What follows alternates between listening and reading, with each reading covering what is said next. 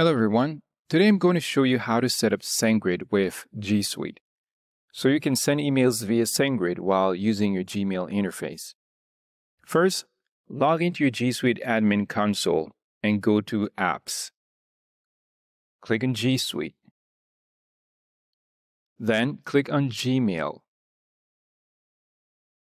and Advanced Settings. Scroll down to Routing and click Add another rule. This will allow you to route outgoing mail through SendGrid's SMTP. Now head over to your SendGrid dashboard and go to Settings. Click on API Keys. Create an API key if you don't have one already. This API key will be used to authenticate with SendGrid's SMTP. Back in G Suite, under SMTP Relay Settings, enter the SMTP server as smtp.sendgrid.net. The username will be API key and the password will be the API key you just created.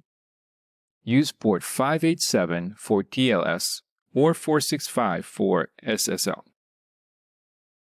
Once the SMTP relay is configured, save your settings. You could go ahead and send a test email from Gmail account to ensure that emails are being sent through SendGrid.